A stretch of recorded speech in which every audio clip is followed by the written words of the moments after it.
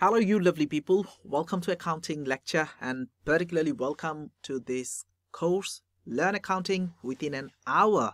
This is your expert tutor. My name is Ilyas. Full name is Ilyas Rubel. I'm a qualified chartered accountant, been teaching accounting for many years.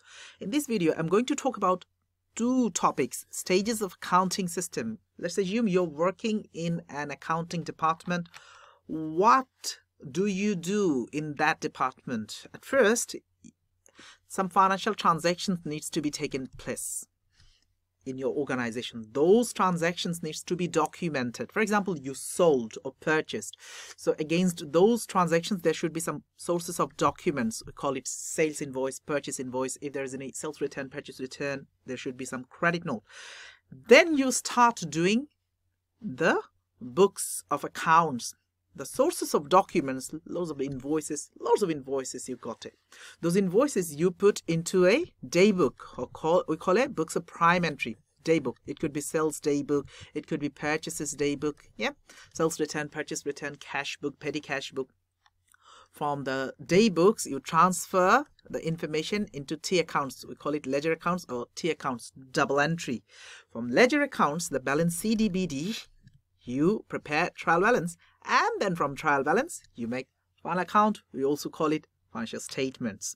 That is your accounting stages.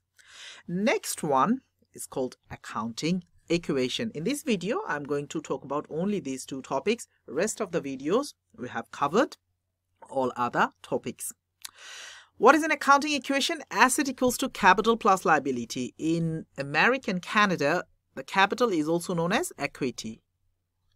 Well, equity or capital is money introduced by the owner into the business. Yeah. Well, asset equals to capital plus liability. If we'd like to put into some facts and figures here, let's assume this is our business. First floor, ground floor, GF, second floor, and third floor. What type of business you'd like to do? Let's assume we are Amazon. Big business. When Amazon started, although Amazon started in a garage, but let's assume 3-story building they started with, and the owner of the Amazon has invested the whole building and all the assets and everything. Building itself is an asset. Any fixtures and fittings, office equipment, anything inside there is an asset. Let's assume they started with £500,000. Yeah, that's their asset. And we said asset equals to capital plus liability. Now the owner from himself has given, let's assume £300,000. Rest of the money he had to borrow from the friends or family, or could be from bank, which is 200,000. That is your accounting equation. Now you can always alter the accounting equation, like asset minus liability equals to capital. For example, asset here is 500,000. 5 minus liability is 200,000 minus 2 equals to 3. Which exactly looks like this. That is your accounting equation. Well, what are assets and liabilities? You already know the definition. Still the definitions are given from me.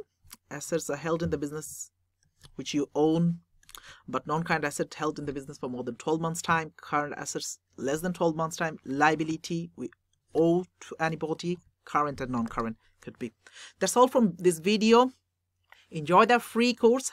Share this, our brand new website, accountinglecture.teachable.com, and stay blessed in this pandemic time. What can be a good course other than this? If you are an accounting student, started your O-levels, GCSE A-levels, doing accounting technician courses, university first year, or you are a businessman, you want to learn accounting more, this course is definitely for you. Keep watching all our videos and stay blessed.